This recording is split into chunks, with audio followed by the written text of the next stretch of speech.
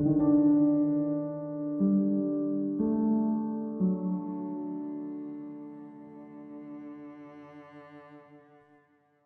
everyone. Thanks so much to our four guests for joining us today.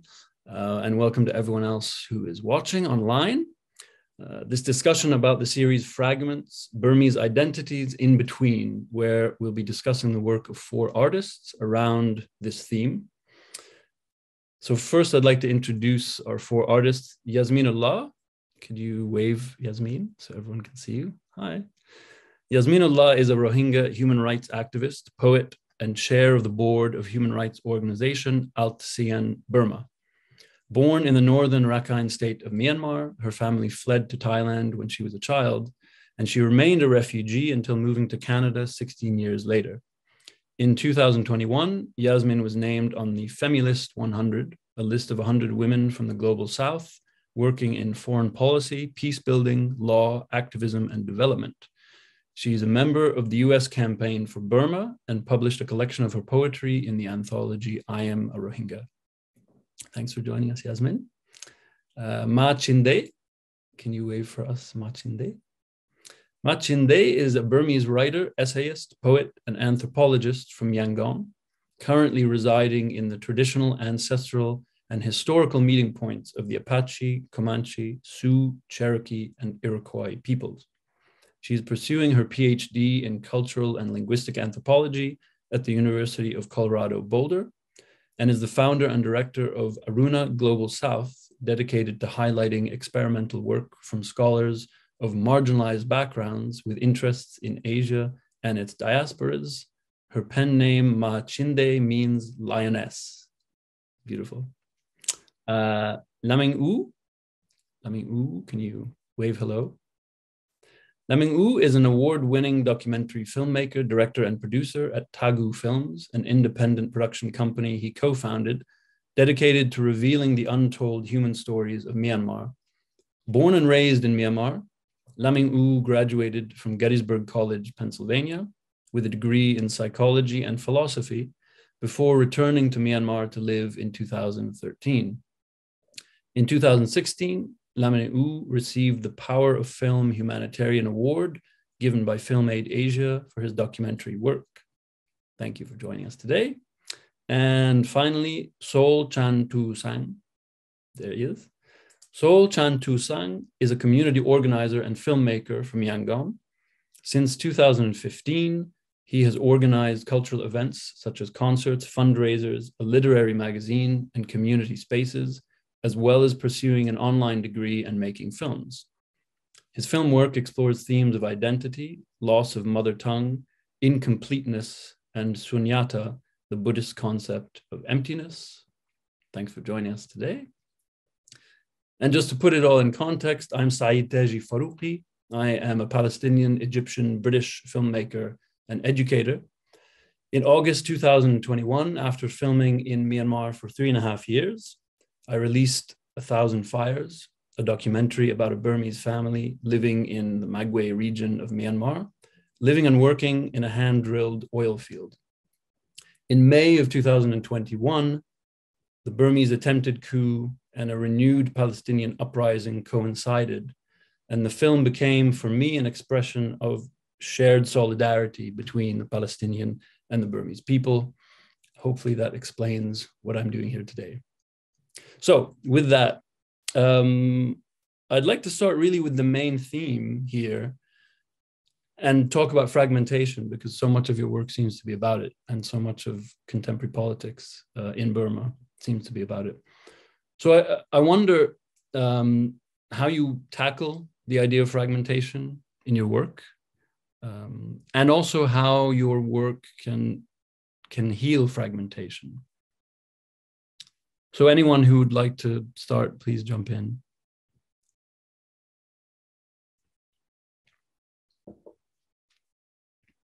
So I can ask, for example, specifically, Sol, with your film, you have a specific reference to language in the film and how use of language or forgetting language distances you from your Chin ancestry.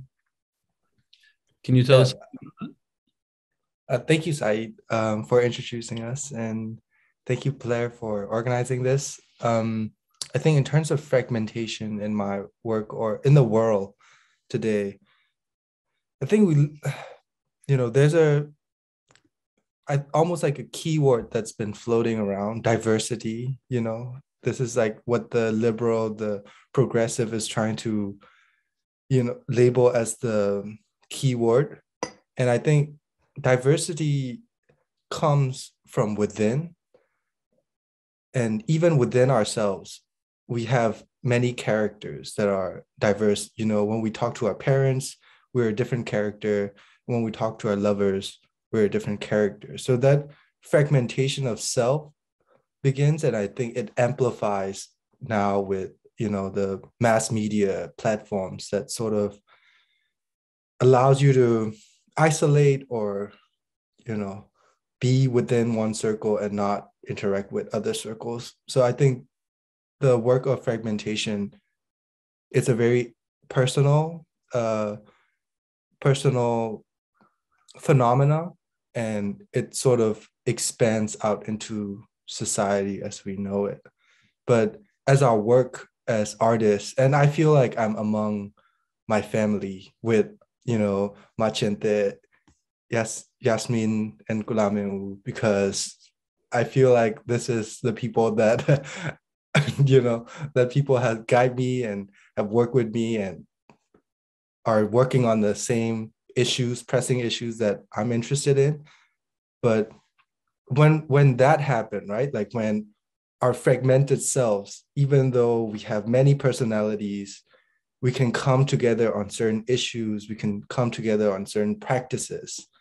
And that sort of is what I try to do to, sort of heal from fragmentation, to create art and to build communities through art, I suppose. Yeah, that's my. Yeah, no, that's very powerful. And Yasmin, did you want to? I think I want to actually first acknowledge that I am currently, speaking with you and I am with you virtually, but I am operating on an unceded traditional territory of the Katzie, Semiahmoo, Kwantlen, and other Coast Salish people. And unceded means that the land were never surrendered or given up, so that, I and others are currently operating on a stolen land.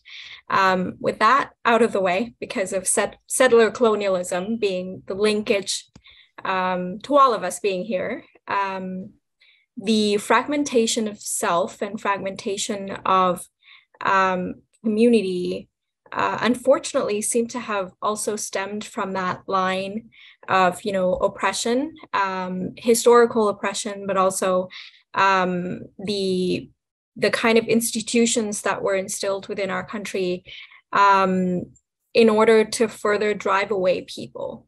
And one of the ways that the Rohingya genocide was successful, or is currently, still succeeding, is by way of erasing the self and the community from one another. And because we are so diverse, as as was already mentioned, as a country, that is also a point of contention. We exist in a paradox, and in that sense, I myself and as I've witnessed, others work of art or advocacy or any sort of sort of resistance that exists within the space, often comes from this need to reconcile the self and the communal self, but also the individual self, almost trying to understand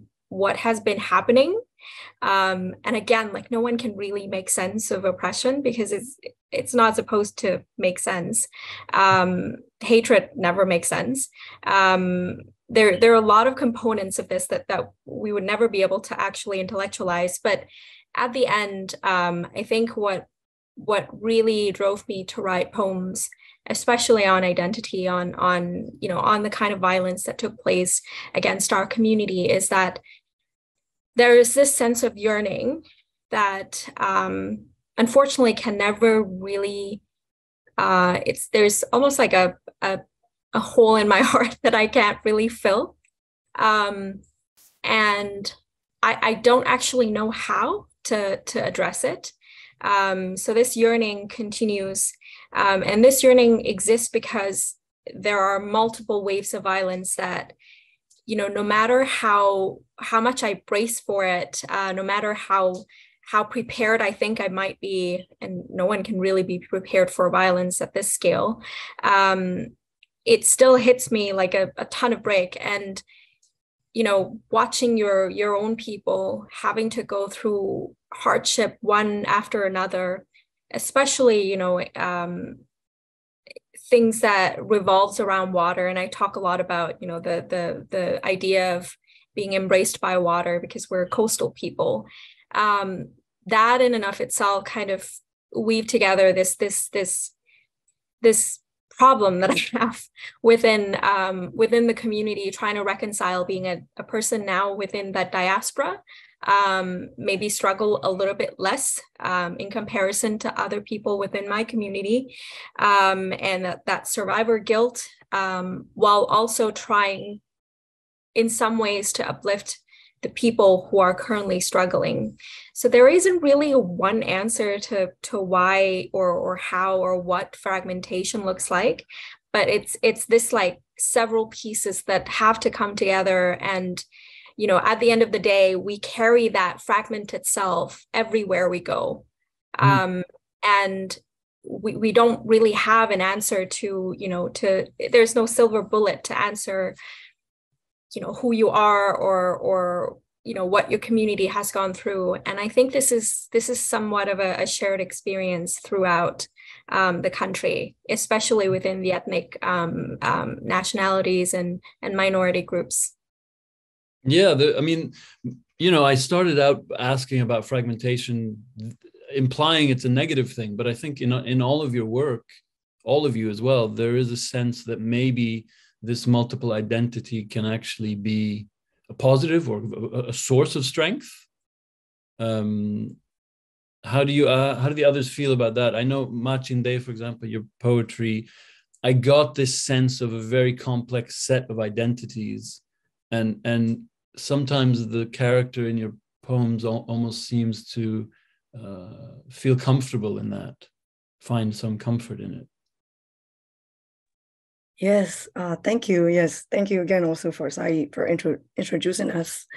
And I think Yasmin and Saul have beautifully said what, fragmentations kind of means to them. I was also going to say, like, kind of echoing Saeed, that for me, kind of, when we talk about fragments, it has this negative connotation. And sorry, my voice is like really painful today, but for me, when I think about fragments, it has some sort of beauty in it, right? And with the poetry or the art, I mean, we can talk a little bit about whether or not I feel comfortable calling myself artist. That's another conversation, because you introduced to all of us as artists, and I'm not sure if I could call myself an artist, but I definitely think you're an artist. Thank you. Yes.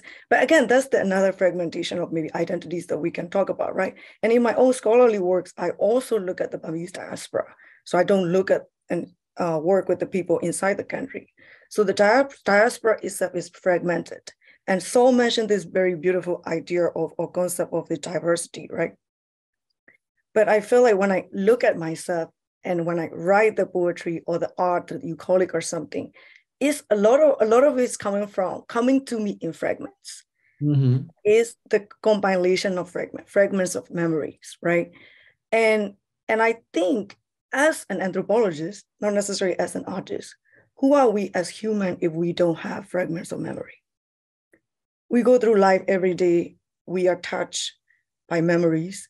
We are touched by moments that are then made into memories. But those are all selective moments that we carry as memories.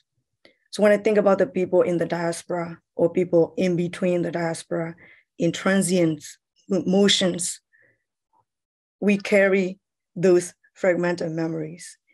And which one that you choose to carry and which one that hit me, like what Yasmin said, like a crash, at your foot in her beautiful poem. Yeah, that's how I think about Fragments. So I don't know, it has this very beautiful sense, so, and beautiful quality. So yeah, that's how I think about it. But yes, thank you. I thought also, was that a reference to the lines about the waves crashing at my feet in Yasmin's poem?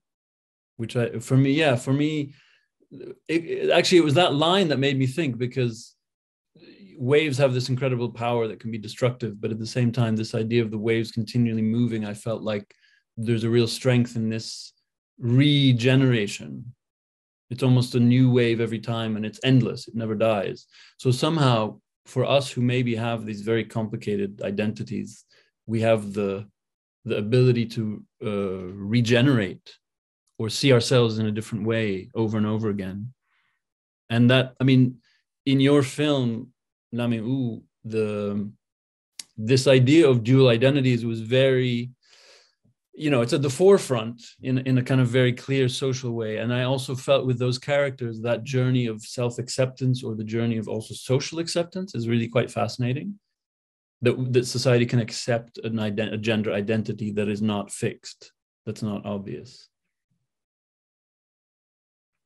Hi, yeah, thanks. Good to be here talking to you all.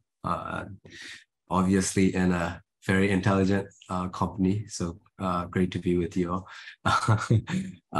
Yeah, in terms of fragmentation, like even before I talk about like the film that I made, like I feel like I live in kind of like a fragmented like self every single day. And maybe I know this before, maybe I didn't, but it's more highlighted now after, I'm still in Yangon, right? I live in Yangon. So in order to live in Yangon safely, there's an identity that I have to have. Mm-hmm. And there is the other side of news that you see every day, news that you read every day, people that you could help but you couldn't, or and that is, I know it might be beautiful, but it's really painful.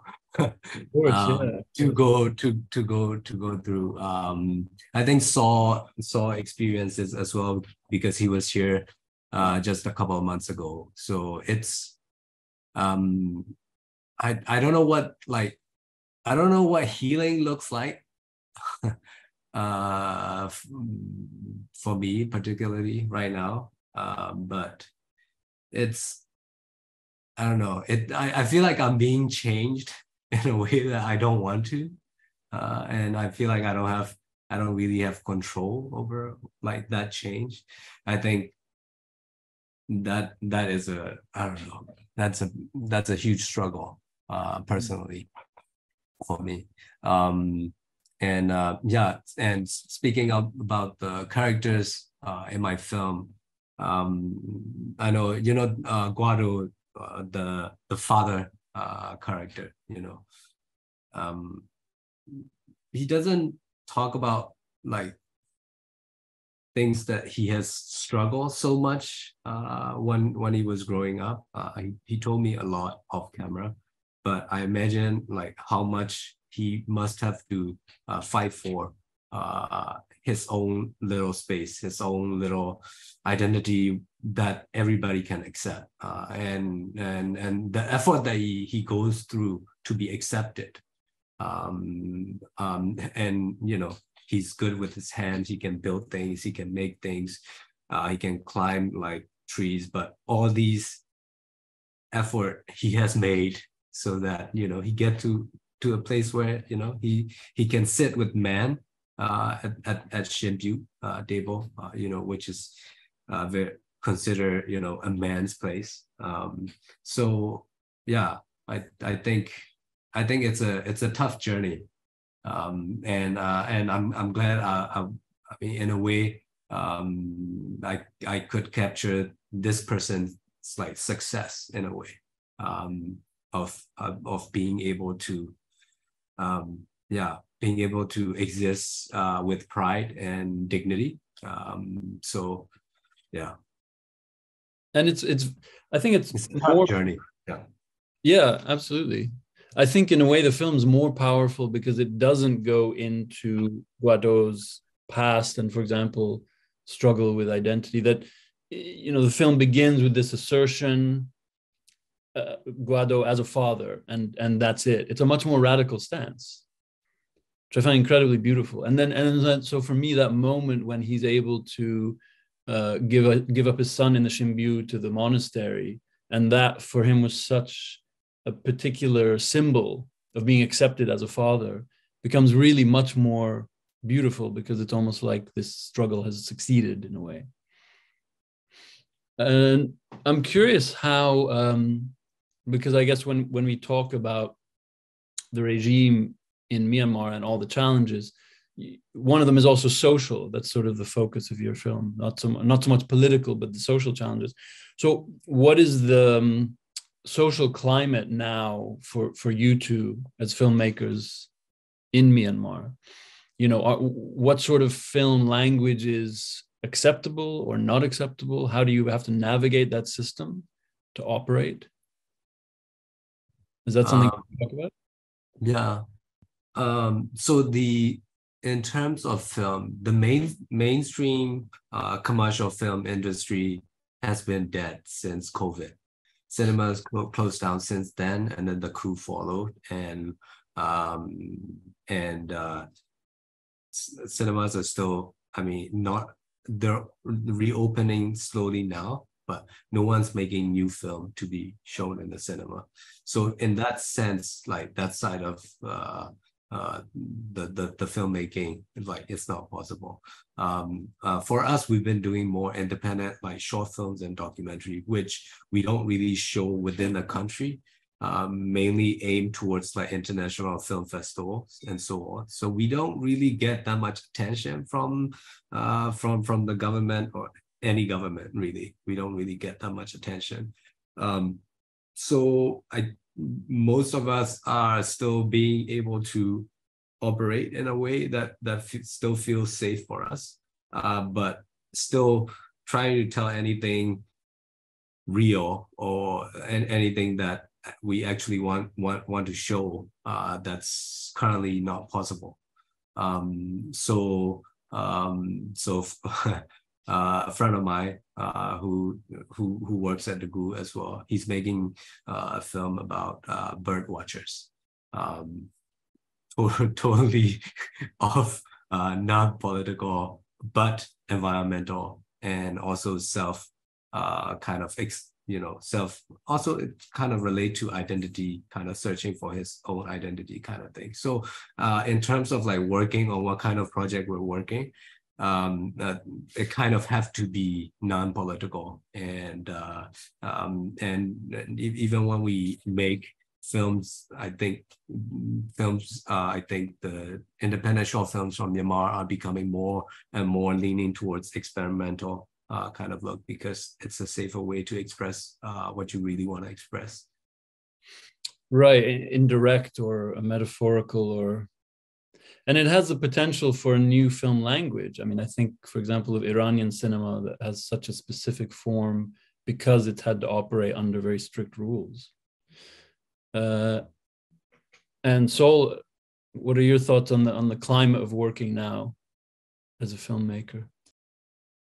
Yeah, I think so. I actually worked under Yasmin at the GU Films for almost 2 years, I suppose, since COVID. Okay. Great. And working at the GU, I think one thing that I began to realize is, yeah, we're trying to tell, I think what, Yasmin and my seniors at the GU would try to push me in, not directly, I would say. They would never say like, oh, make this film. They would just be like talking with me to tell stories that are much more, either not a lot of people are voicing, like, for example, the current military, the regime is a sort of amped up topic. And I feel like as artists, as filmmakers, as documentary filmmakers, there's just so many stories around us within us that we can explore that. And I feel like my experience of working in Myanmar has allowed me to explore much deeper of, you know, what I care about. And it's a little, I would say, like, if I were to critique myself, I would say it's a little bit egocentric, but I think it's a very important thing just to like allow yourself to tell some things that you don't usually express in your day-to-day life, and something that might be, you know, weighting your mind, that might be always pressing you at the back of your head, but you're not like saying it all the time to everyone. So, and art and filmmaking becomes like a very powerful and a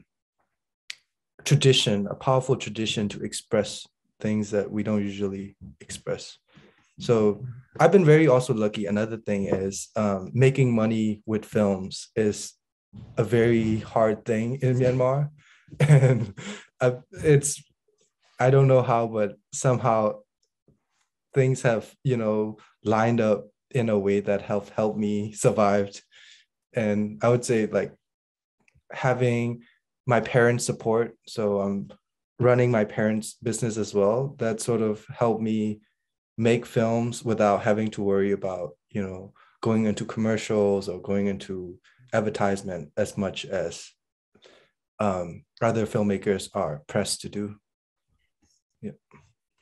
Yeah, and I mean, this idea of navigating the politics, it makes me wonder also if you see, all of you see art as a form of resistance, as a form of political resistance. For example, in Palestine, we have a very long tradition of militant cinema where the filmmakers explicitly saw themselves as fighters, even though they, you know, their weapon was a camera, but they fought alongside armed resistance fighters and believed themselves to be fighters in a literal sense. So what are your feelings on that, Yasmin and Machinde? I know both. Well, Yasmin, I know, is more explicitly involved in political activism. I can go first. What I've witnessed within my community is there is, again, like, you know, on the subject of fragmentation, there is this continuous effort for people to basically, you know, I think the highest or the strongest form of resistance that our community have been able to actually almost perfected is survival, and the ability to continue to survive in a climate where, you know, everything is hostile towards you, like systemically, culturally, socially, economically, that, you know, looms over us wherever we go, within the country, elsewhere, you know, in the diaspora, that never goes away. So what my community has been doing is combating erasure with almost trying to hold on to the culture that we have left, or, you know, whatever changed that has come about, in a way that is, you know, almost like reclusive to the community that we have. Whatever culture, whatever tiny remnants of the culture that we think has been taken away, we try to almost amplify it a lot more. And through this, we see, you know, for example, prior to you know, other attempts to alienate, other attempts to systemically erase Rohingya out of the country or out of the history of the country, the one thing that was taken away first was the radio station, not the radio station, sorry, the radio program that would air in Rohingya language, and, you know, it would talk about different things that the community sees as important. And so when that happens, is you know, the community felt a little bit more sort of almost like they're you know, they're important work has been taken away and they're no longer visible. And that slowly becomes, the theme of our struggle for the next few decades. So what the community has done is, throughout the history, as we have more access to gadgets and digital, device, we basically push out all of these different songs and different poems. And it's one specific form of poetry that exists within the communities called tarana. And that's basically sang by anybody who can sing. And it's a communal thing where people actually come together and they would listen to this person sing. Usually that's back in the day, but now it can be put out into a more digital form. It's accessible anywhere in the world. So people would sing about, things that they really admire in a person. For example, like someone donated to a group of people who needed help. That's going to be sang about. It's this sort of beautiful way of combating this erasure that exists outside of the community while the community is trying to hold on to each other and create that space for themselves while also, acknowledging that we're going through something really, really tough. And that sort of, gave me a lot of strength in terms of where we need to go. And I think that's for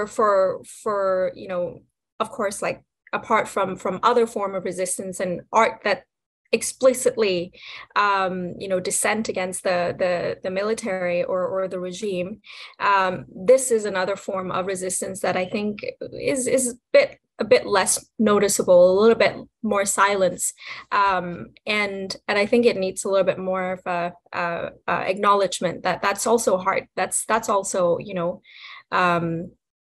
difficult to do as generations go on and we forget why we actually started that in the first place. And do you feel like some of these cultural elements become more important when you live in the diaspora? Because you're not surrounded by them all the time. I know for example, Machinde, in your poetry, I feel like there's a lot of references to ritual. Yours, I guess, is unique in a way because you would have written them in Burmese. So I'd be curious also to ask you about translation. But your poems seem to hold on to and embrace these rituals. You wrote a lot about how rice is cooked. That was very evocative for me, especially because rice is such a big thing also in Arab families, and the smell of rice and how we cook our rice. And so that wasn't really a question. I'm just evoking the soul of your poetry. Yes. Was that for Yasmin or for me? For you, yeah, Machinde. Yes, I was also gonna say, and going back to the point I said about whether or not I call myself an artist, right? And I think I do think of myself as a writer. And I read somewhere, I don't remember where or who wrote it. A writer is someone who observes really closely. And I really resonate with that statement, right? I don't know where I saw it because I like to observe. Maybe that's also why I'm an anthropologist. And Saul said that for his film, I really enjoy his film too, or their film, of Underneath My Chin, because even though I'm not Chin, it has a lot of common things that I resonate with, right? I don't call those kind of art form or writing or film as egoistic thing. So if you're really a writer, or if you're really, reflecting, is autoethnographic, right? And as a writer, not only am I observing other people, I like to observe myself too. And that's how I produce my writing. I don't even know if they're I'm not trained in any kind of poetry writing, so I don't know what are the techniques, but I observe, and that observation then evokes those fragmented memories that I grew up with that I did not even know they have been stick to my body, right? And going back to that, if then we call this writing as an art form, and whether or not art is a resistant, even if it's not a resistant, I think any kind of observation, self-reflection is political, I think. It is political not only in Burma, because we live in a global capitalist society, right? So our bodies have always been oppressed. we encounter even when we're sitting on the couch, we're being oppressed, if you really think about it, right? So only when you pay attention, when you observe those moments, you observe your body and how your body has been oppressed, and you act on that observation through writing or through filmmaking or painting or whatever, that it is already political. Whether or not that action do the resistance, I don't know.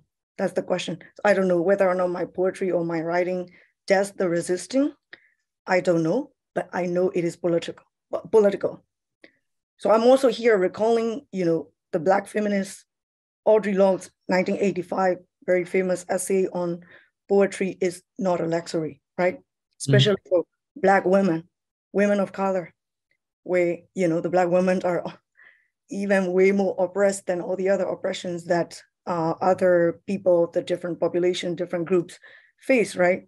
So then in order for people who belong to those oppressed groups, different oppression, different intersectional oppressions, for us to sit down and reflect on ourselves, that is a form of resisting, right?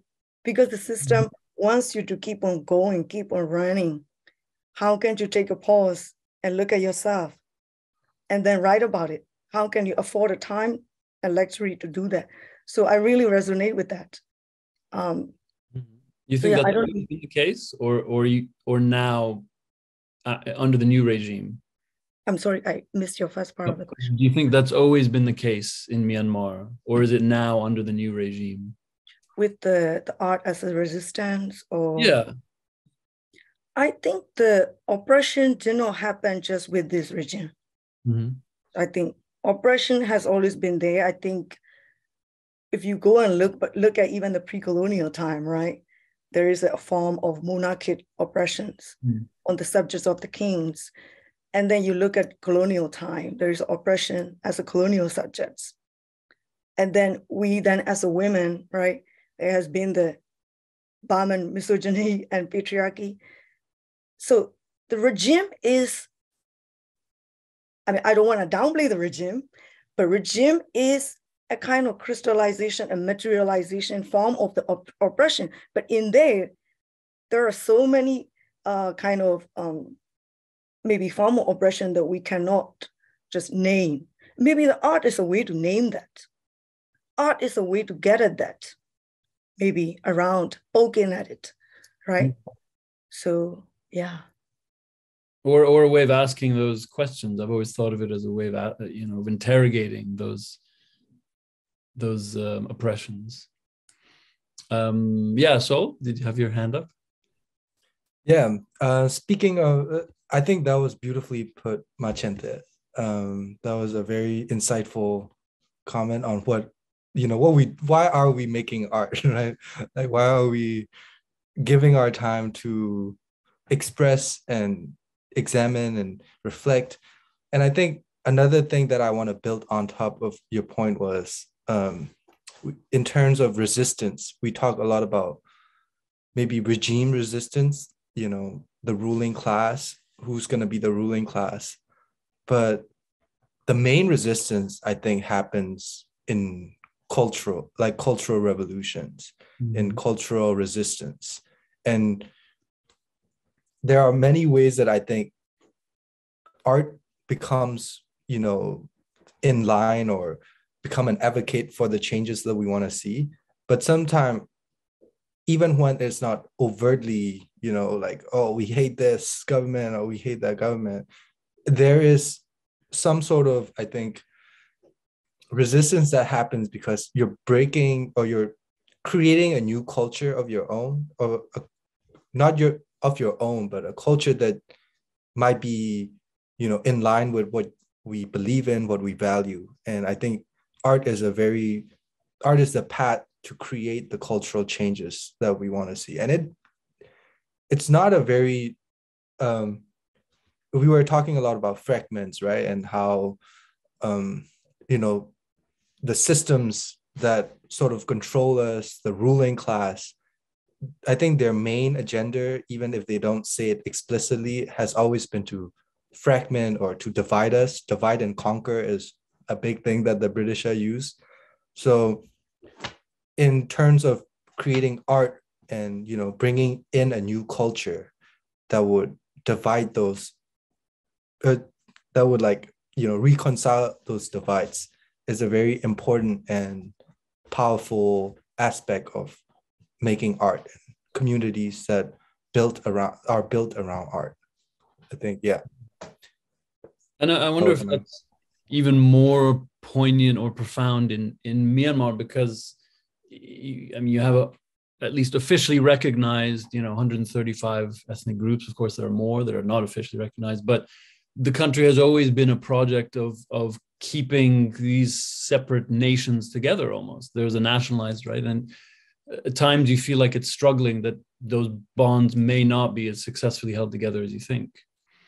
And of course, the government's use of those fractures as a political tool.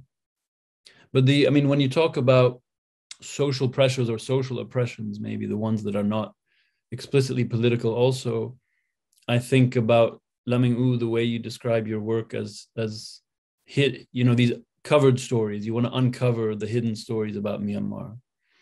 That these, to me, I think maybe you're talking about stories that are exactly this, where the truth is being hidden because of social tradition or social pressure or patriarchy or conservatism.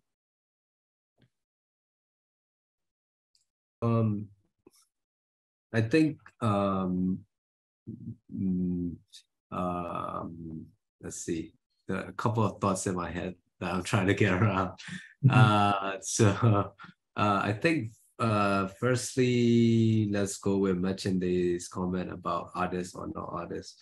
I also don't consider myself an artist. I consider myself a storyteller. I think that feels more truthful. I think whenever I make a film, I don't go out to say like, okay, my main goal is to create art. I think my main goal is always to tell the story as truthfully, with the small t, as I can. And so in terms of like, also another element that we touched on, that's why we do what we do. I do it because I enjoy it, and I do it because I feel like I'm good at it. I think those are also two very important things that drive me to do what I want to do.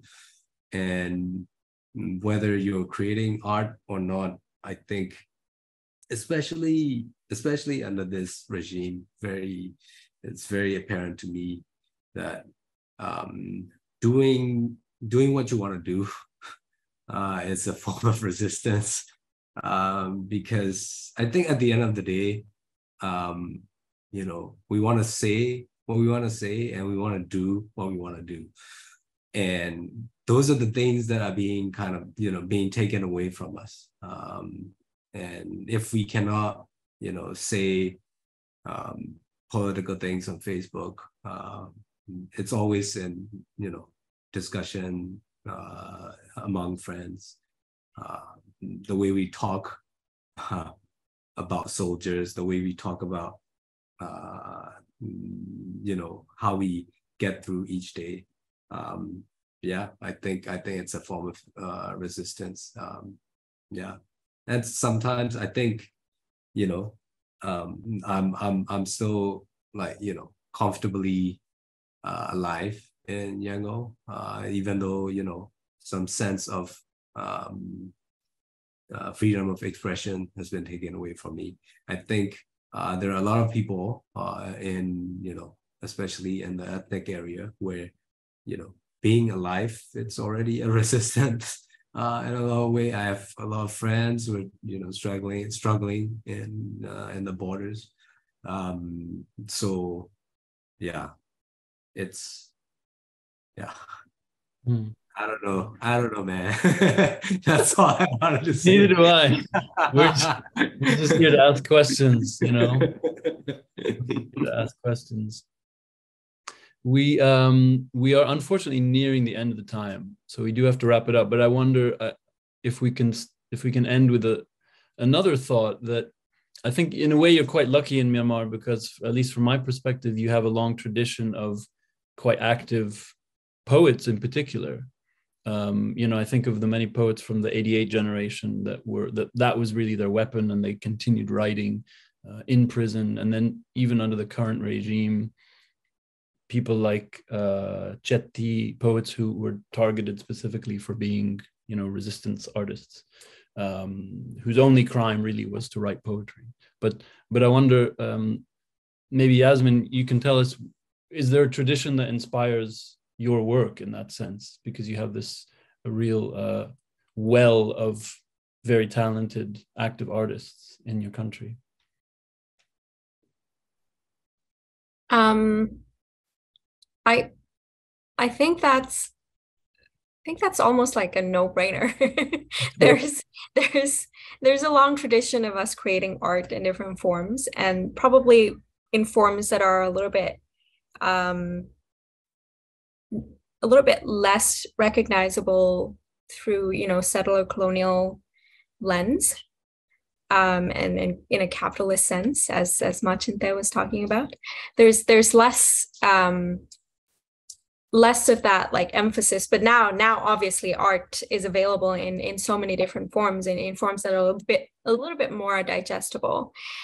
You can see art forms in the infrastructure architect that exists everywhere around the country, and those were also the target of the regime. Whenever the regime wants to actually target a community, they would try to not only destabilize this sense of community, but they're also targeting these heritage sites in order to further drive that wedge within, into the community, in order for them to feel like I have nothing left, because this physical presence of history and our ancestors working, or their existence in the past really was now destroyed.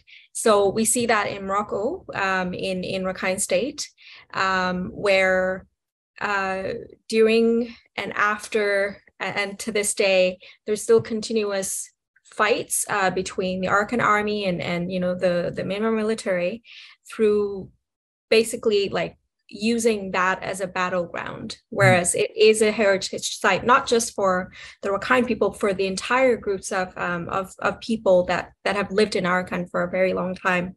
And so that really, like that sense of loss will remain present within the community for the foreseeable future. So that art form is slowly being targeted. Other art forms like poetry and writing has been established as a main form of resistance, as you've already mentioned. But I also think of the ways that within my community, for example, apart from the Tarana that I talked to you about, where we try to almost document everything through singing and through talking about it, and making it a little bit more digestible to the audience. Whereas, like other forms of news and information would exist, and it doesn't penetrate the heart as well as when you sing about it. But there are art forms that women try to preserve, like through sewing, through embroidery, through various other means, and those are sort of at a crisis right now, because people have better things to do, especially surviving through a war crimes, through a mass atrocity.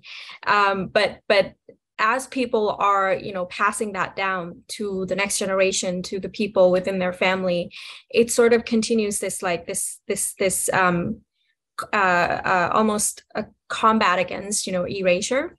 And one of the ways that I'm currently trying to do this with, and I hope this is okay, you can cut this out if it doesn't work, but this is the book that I just, let me actually adjust my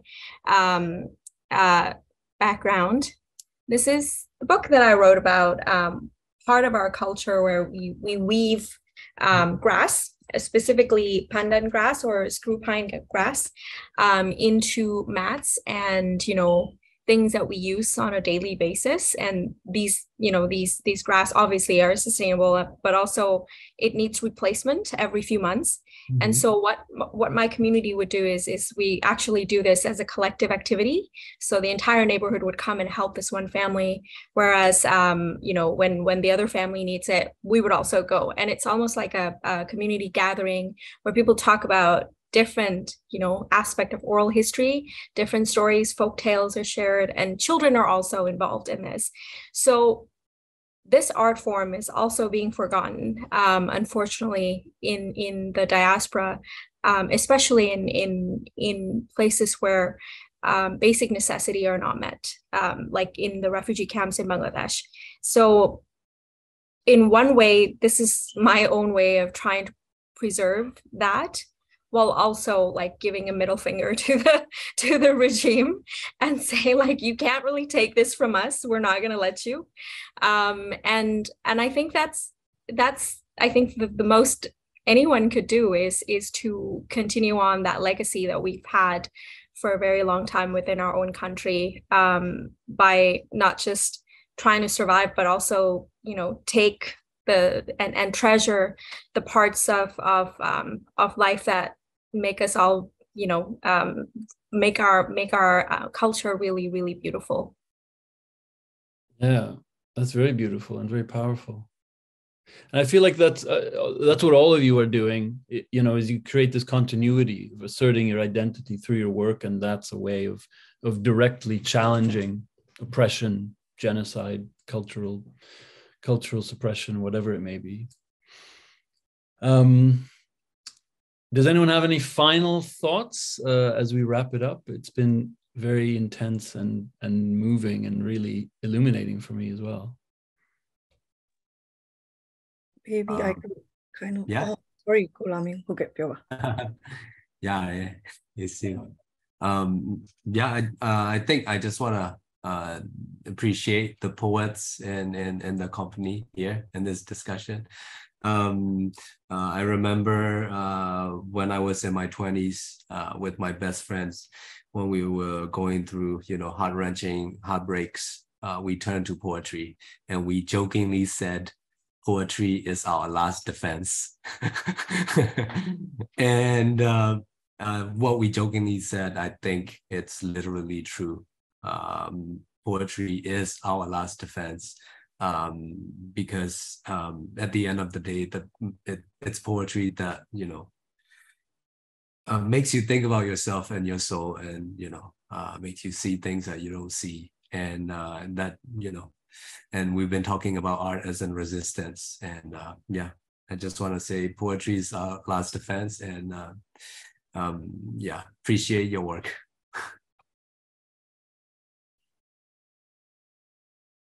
Yes, I was also gonna say that with my work, as Yasmin beautifully said about kind of through this kind of knowledge preservation, right? We kind of, or heritage maintenance, we kind of plant the seeds for the next generation. Mm. What I want to do is also with my work, in addition to that early, is also tying back to the theme of fragment, that to tell, because again, right, Burma is fragmented. When we talk about Burma, we're not talking about same thing, right? We're talking about different people, like what kind of Burmese I am versus what kind of Burmese Saul is, or Yasmin is, or Lamin is, or not, is different. So what I want to do with my work is it's okay to be who you are, and don't necessarily just be a Burmese in the diaspora, especially to the diaspora people, right? Like people who grew up, especially now with this regime, there are many people who are fleeing the country, and there's a lot of guilt that carry around that. And I work closely with the people who recently fled, or the people who were born here, born outside, right? And they have a lot of guilt and shame and not knowing this culture that they were supposed to know. And I think it's okay. Like I have gone through a lot of how to be okay with that fragmented stuff. And I want my work to do that, even though I write in Burmese. You don't need to understand everything that I'm writing, every single word that I'm writing. but you understand the feeling. And I think that's good enough. So yeah, that's what I want to say for the conclusion. Thank you. That's fantastic. So, any last thoughts? I guess thank you for this discussion. It's very insightful, and I'm very glad to see and get to know everyone in the discussion. And I feel like this is already, we're resisting against fragmentation in a sense, because this is a very global discussion that's happening in one morning for me and one evening for Kulame, I guess. and hopefully it creates new networks and new communities, like your communal art projects, Sol, that you run in Yangon. Yeah. Thank you all for sharing your incredible work with us. I'll still call it art, whether you consider yourselves artists or not, but I really appreciate it, and also the time to join the panel, the discussion, your contributions. And I want to express my solidarity with the incredibly brave people of the resistance in Myanmar, and wish them luck, and wish all of you luck. And hopefully we'll see new work from you again soon. Thank you. Thank you. Take care. You too.